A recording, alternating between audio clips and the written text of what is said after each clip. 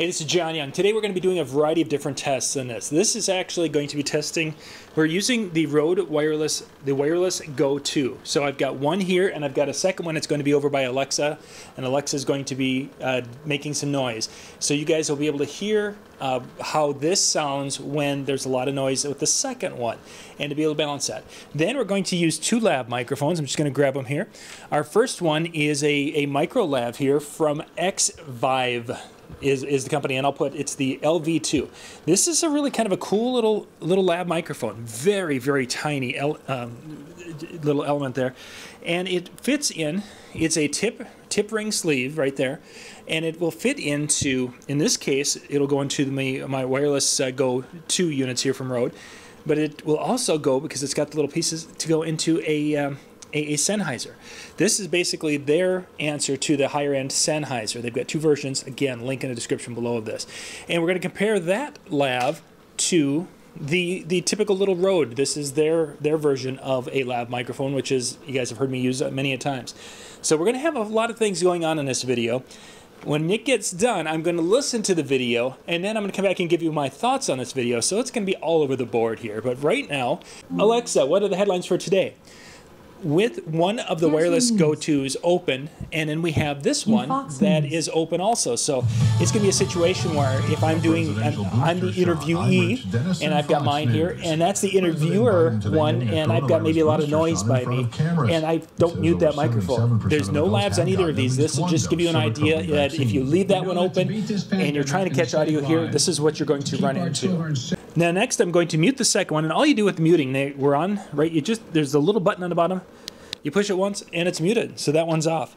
Now what I'm going to do is I'm going to go to the Rode microphone, the little Rode Lav, which the Rode is let me show you this. This is meant for a cell phone. This particular one is a tip ring sleeve, TRRS.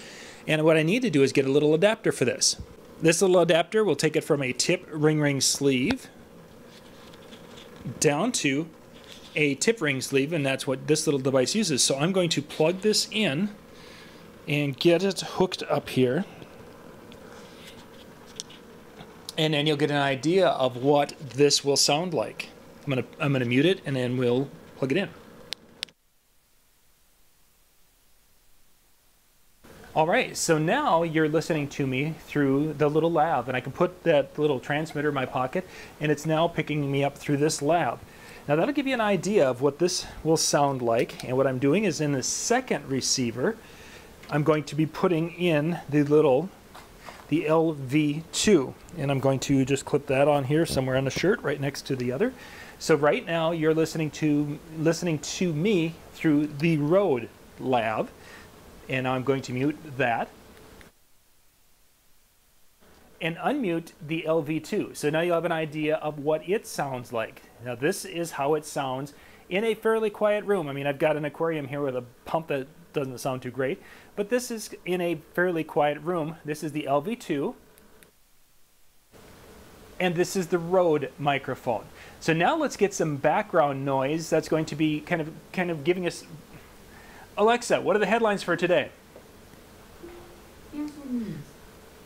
So Alexa is going to be playing over my shoulder here, a little bit louder than I'm talking, and I am right now talking through the Rode Lav microphone right now. So there's voices going on in the background. This will give you an idea of what it's like. So this could actually be used in a ceremony situation where I could put this little thing in my pocket and off I go. Again, this is with the Rode Lav. Now let's shut that off. And now I'm with the LV2 right here, the little guy. Again, this is kind of designed to go with the Sennheiser belt pack, but it can go with a variety of different belt packs. You're getting an idea of what the sound is, how much noise cancellation or avoidance it's having from the side. It should be hopefully picking my voice up better than it picks up Alexa over here on the side. That will give you an idea of what it can do. So now with this one, we've got, that one is off, so you're basically hearing this one with the same side audio that you were seeing here at the end of the video with the Rode and the LV2. This will give you an idea of the side cancellation or the side pickup that you may have with this. Will this be good enough for a person to be able to use in a louder situation? What do you think?